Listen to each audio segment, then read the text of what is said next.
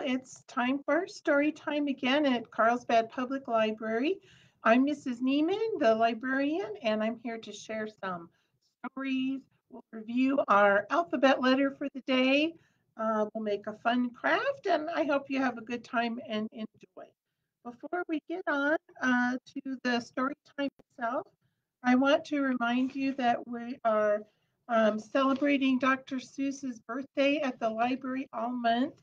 And we have a fun little um, quiz you can do here at the library if you want to bring your children down to do the quiz. It's easy and fun. And after they finish it, they will get a couple fun little prizes.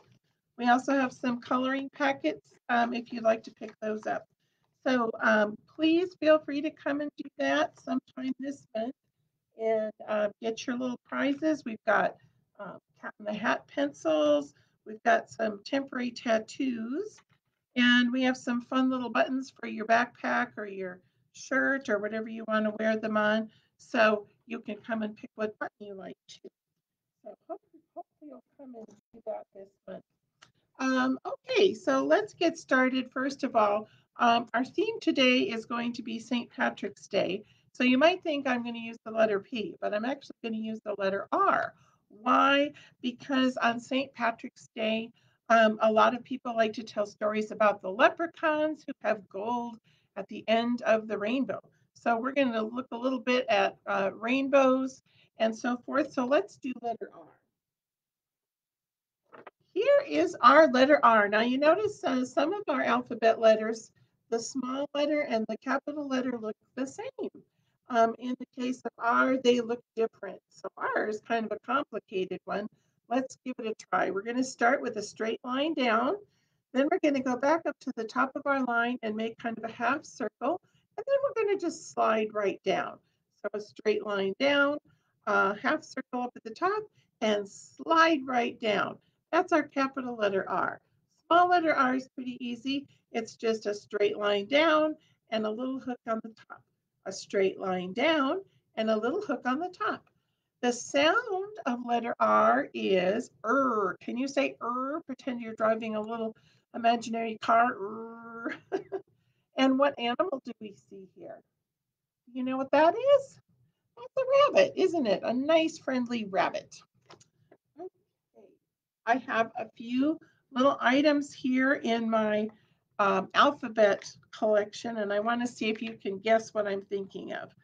All right, this is a color crayon, and we often use it to color things like hearts. Can you think of what color starts with the letter R? Did you think of this color? Red starts with the letter R. Is red your favorite color? Maybe you have a different favorite color. Okay, this is another thing I'm thinking of. This is something that you can wear on your hand, on your finger, and it starts with the letter R. Can you guess what it is? Did you say a ring? I've got a couple rings here. This one's a mood ring. It's a kid size, so it doesn't fit on my hand. And then this one is a little plastic ring that has a star on it. You see, here's the ring back here. So ring starts with letter R. Now I'm thinking of a kind of a flower. This is a very beautiful flower and it often has a very nice fragrance. Um, People grow them in their gardens sometimes. Sometimes people give them as gifts and it starts with letter R. Can you think of a flower that starts with the sound R? Did you think rose? Rose starts with letter R. And here's another one. This is a little bead one. So it's got a little hole in it. So if you wanted to make a necklace out of it, you could put that on a necklace. So that's letter R. And here's another rabbit I have in my little collection since we already talked about rabbits. You know that starts with the letter R, but isn't this a cute little toy rabbit? He's even got a little cotton tail on the back. And he looks so friendly. And then I've got one more animal one to have you guess. So this is an animal that well, we wouldn't like to see it in our house unless it was our pet. And we most people don't keep these as pets, but some people do. And sometimes They will be found at farms, in barns, or in big cities looking for food near the trash cans. It starts with letter R. It's a short word. Can you think of it? Maybe, maybe not. I'm thinking of this little guy. He's a rat. He's a really small little white rat. Okay, one more and then we'll move on, I think. Okay, this is something that you can use. Oh gosh, there's a lot of uses for it. It's stretchy, and when you stretch it out and let go, it goes right back into shape. You could use it to gather a few things together if you wanted to. Some people use them in their hair to keep their hair. Can you think of it? Did you think of a rubber band? Look how it stretches and it goes back. Stretches and it goes back. So that is a letter R word as well. Okay, so letter R, it's a good letter. Maybe you have a letter R in your name. We are going to look at someone's name a little bit later. I hope I don't forget to do it because I think it'll help you out. Okay, let's learn a couple things about St. Patrick's Day. Let's talk a little bit about some of the symbols of St. Patrick's Day that you might see around. Here we have a leprechaun character. The color green is often connected with Ireland and St. Patrick's Day. St. Patrick is the patron saint of Ireland. It has been Ireland's national color since the 19th century. So the color green is something you'll see on St. Patrick's Day. The leprechaun is also a symbol of St. Patrick's Day. Um, in Ireland, a leprechaun is a little type of fairy. There's lots of little stories about fairies in our books, and leprechauns go along with that tradition. Okay, and then sometimes people eat special foods on St. Patrick's Day, such as corned beef and cabbage. In the early America, there were many people who came to America to settle from Ireland, and they brought their holiday with them. So that not only Irish people, but other people also enjoy celebrating St. Patrick's Day. Sometimes there are parades in different parts of the country. Um, and let's see, in St. Patrick's Day itself, it was typically celebrated as a religious holiday, but then it became a little more of a fun holiday and more of a festive time. So, and now again, I guess it's going back a little more towards a religious holiday. You celebrate it however you want. So, we are going to celebrate St. Patrick's Day by making a fun little craft of a rainbow. So, let's get started with some stories. This one is called There Was an Old Lady Who Swallowed a Clover. It's by Lucille Calandro. And Lucille has quite a few books in this little old lady series. If you like this one, you might like to check out some of her other ones too.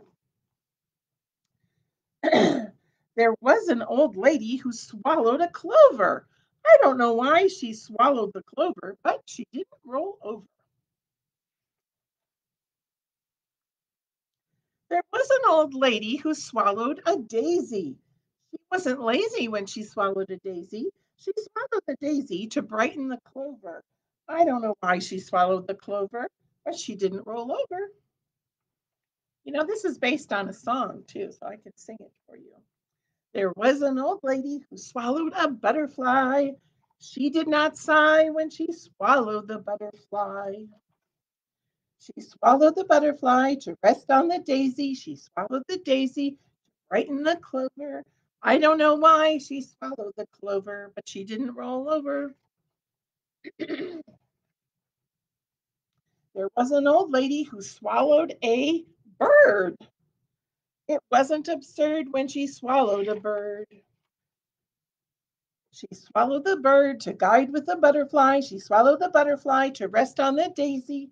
She swallowed the daisy to brighten the clover. I don't know why she swallowed the clover, but she didn't roll over.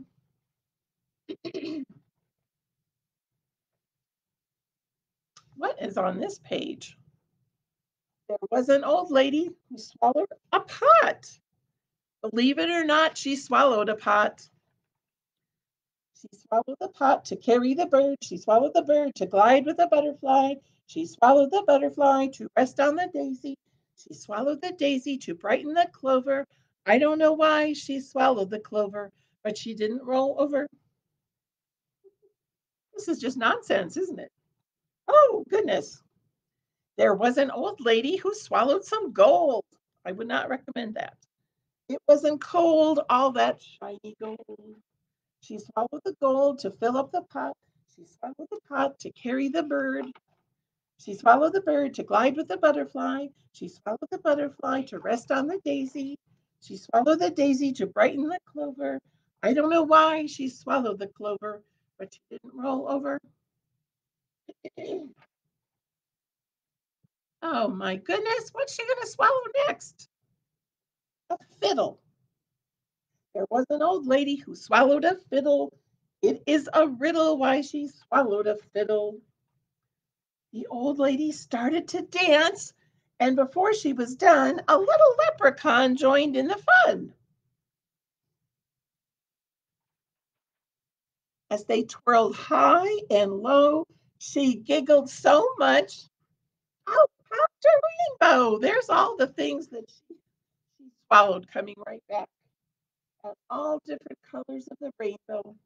A yellow daisy, a red bird, a green clover, a blue butterfly, a bright golden orange pot, a brown fiddle. And at the end, our little leprechaun friend says, Happy St. Patrick's Day. And what do we see here? Here's our rainbow up at the top. Here's a four-leaf clover. That's another sign of that you sometimes see at St. Patrick's time. You see these little four-leaf clovers.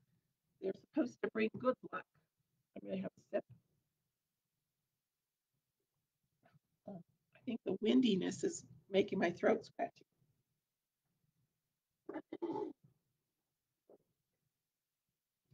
I'm going to show you this little guy. I brought him because I wanted to check and see if you'd help me figure out if he has all the rainbow colors. Do you see any red dots? Here's a red dot. Here's another one. This is on his elbow. Do you see any orange? Let's see. Oh, I see some orange on his toe. I do. Do you see some more? There's some more. There's a little bit over here. How about some yellow? Do you see any yellow? Why, this whole guy is yellow, isn't he?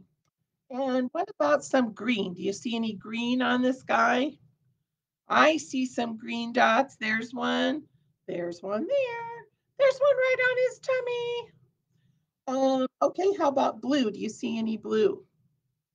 Oh, I see some. Here's one right here, and here's some here, and here's another one right on his tummy. Okay, how about purple? See any purple? I see a purple on his shoulder, and I see purple on his toe. He's a funny, crazy guy, isn't he? Let's look at Ruby's rainbow. This is by Rosemary Wells. And as you know, Ruby has a little brother named Max. Max, Grandma's coming over, says Max's sister Ruby. Let's paint rainbows for her. Here is a smock and a beret. Outside, says Max. No, Max, says Ruby. You can't go outside right now. It's raining. Here's their paint and their paintbrush.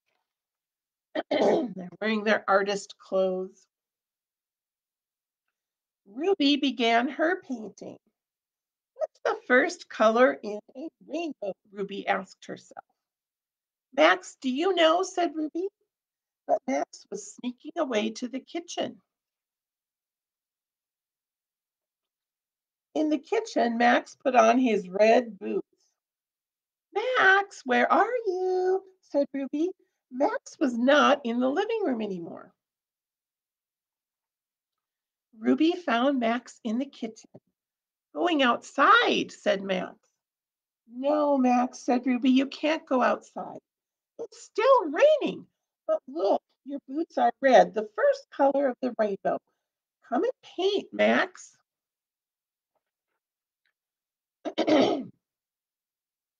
Back in the living room, Ruby made a big red arc on her paper. Beautiful, she said.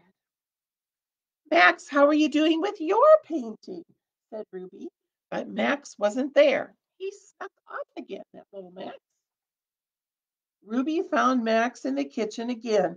He had taken off his beret and put on his rain hat.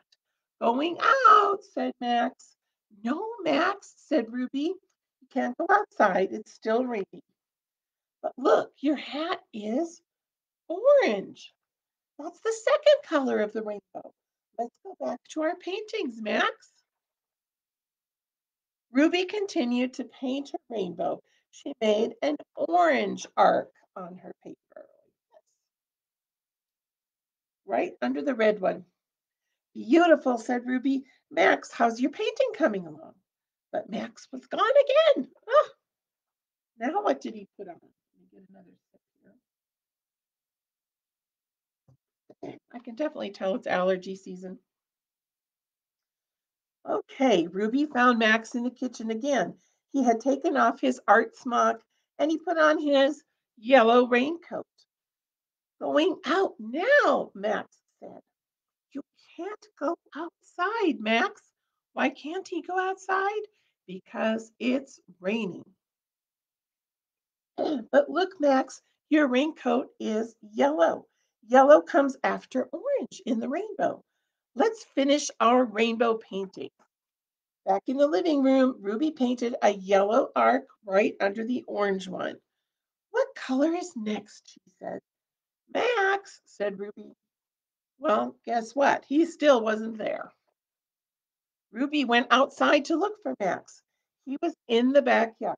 He was wearing his red boots, his orange hat, and his yellow raincoat. Max, you can't play outside in the rain. But the rain had almost stopped. Look, said Max. In the sky was a beautiful rainbow. A real rainbow, said Ruby. Green, blue, dark blue, and purple. The next colors for my rainbow. Come on, Max. Let's finish our paintings for Grandma. A little while later, Grandma came over. Max and Ruby each had a painting for her. Rainbows, said Max. Beautiful, said Grandma. You got the colors just right. This week, just yesterday, in fact, I got a nice envelope with some drawings from my grandson. He made a Pikachu and he colored a farm scene for me and he did some little drawings. It was really nice. So I appreciate those. I bet your grandma or aunt or uncle or someone far away would appreciate a painting or a drawing from you in the mail. Okay. So I've got one more book, but it's getting to be almost a half an hour. So I'm just going to hold this up and tell you we do have more St. Patrick's Day books here in the library. You're welcome to come and get them. Now, remember, I said I was going to tell you about a little man's name. I have a leprechaun friend right here. His name is Roy G. Biv. It's kind of a funny name, but when you think about it, you can remember the colors of the rainbow. Red, orange, yellow. Those start with the letters for the word Roy. Red, orange, yellow. His middle initial is G for green, and his last name is Biv. Blue, indigo, which is dark blue, and violet, which is purple. I don't know if you can see that little sign, but if you can remember this little funny leprechaun named Roy G. Biv, you'll always know the colors of the rainbow and you won't have to wonder like Ruby did in our story. So next thing we're going to do, I'm going to work on our craft with you. So if you got a craft kit, you got something that looks like this to use today. Um, what you have is some colorful strips of paper. You have a little bit of yarn, and you have a little cloud to cut out, which we will do together. And then at the back of your package, you have a few other items. You can do a little another craft activity with a pattern on the back. Here's a coloring page. And here is some directions to make rainbow popcorn. That does sound like a good snack. And if you want to, you can make a little pair of rainbow glasses to try on. Okay, so that should keep you busy for a couple of days. Now, here is our craft we're going to make. So the first thing we're going to do is cut out our cloud shape. That's pretty easy to do. Please notice there's a couple of punch outs there. We'll use those in a minute. So I'm going to push this down a bit. There.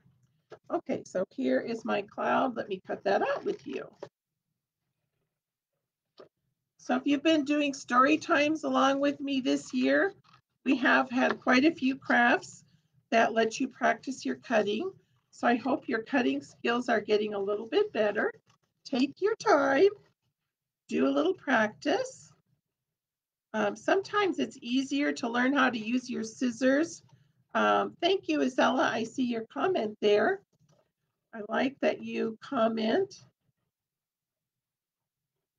So practice your scissor skills, take your time.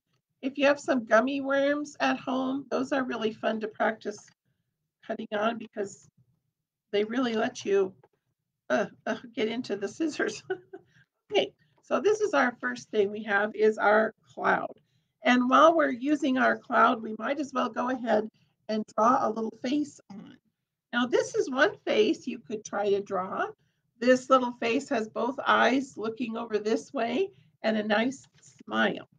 So I'm going to get out my crayon. I think I'm going to use a blue crayon.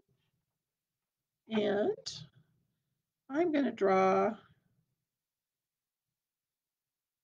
a slightly different face, but that's okay because we all do our own artistic things.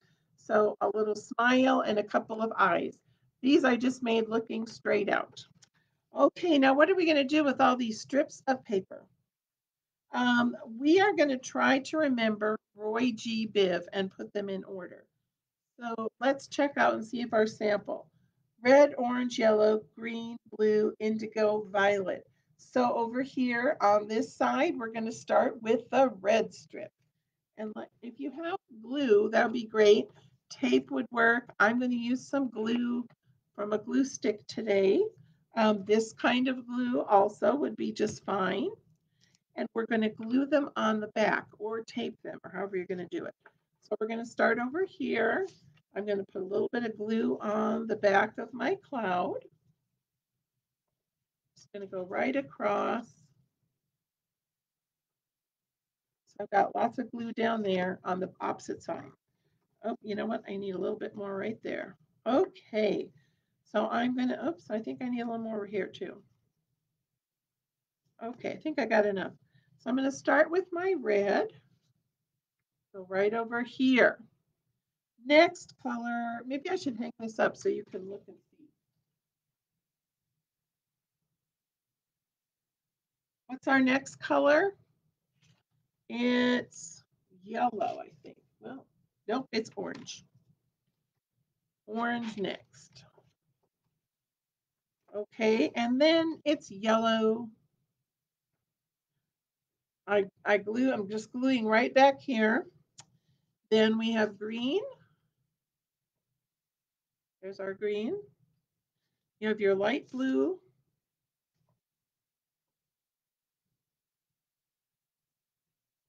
Then we have indigo, dark blue. And finally, we have violet. Okay, now that you have your rainbow hanging strips down, it looks pretty good, but let's put our yarn up at the top so we can hang the yarn, hang the cloud and rainbow up on the window or the door or whatever you would like.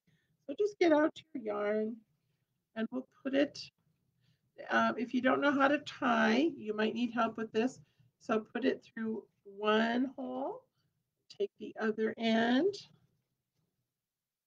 and we'll put that through this hole here. All right, now we need to tie it. When I tie things like this, I hold them together, I make a loop, and then I put the ends through the loop and pull, just like that. And now we have a hanger for our rainbow, and that is that. Okay, well, we are to the end of our story time. On Thursday, we will have a Mother Goose time at 10 o'clock, and I hope I'll see you there, or maybe you're too big for that. Maybe you just like story time. It's up to you. Be sure to come by and play our little Dr. Seuss game so you can get some prizes. They're free, and it's a fun game, and we'll help you out. Okay, have a great day. Bye-bye.